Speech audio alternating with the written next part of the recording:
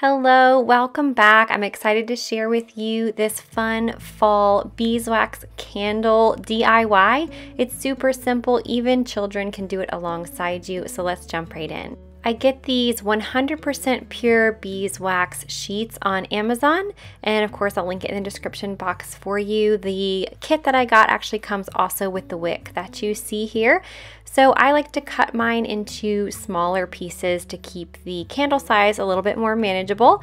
And so the first thing that I do is just lay the wick across and kind of press it into it to hold onto the wick, and make sure that you have a little bit sticking out one side. Of course, that will be the side that you light.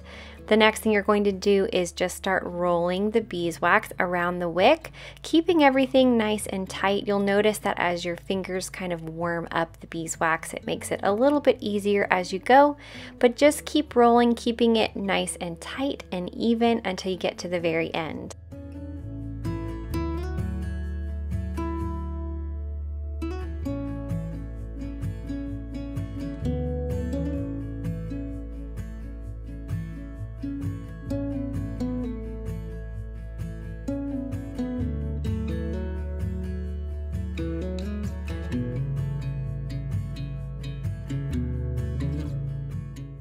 The tighter that you wrap the candle, the slower that it will burn, which of course is what you want.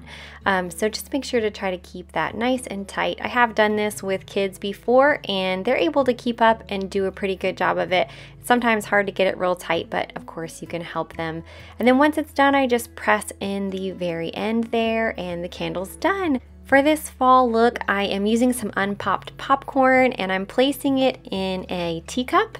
And so I'm going to use that as a candle holder. You could also use a glass jar or like a candle holder. I got the one on the left there from the Dollar Tree.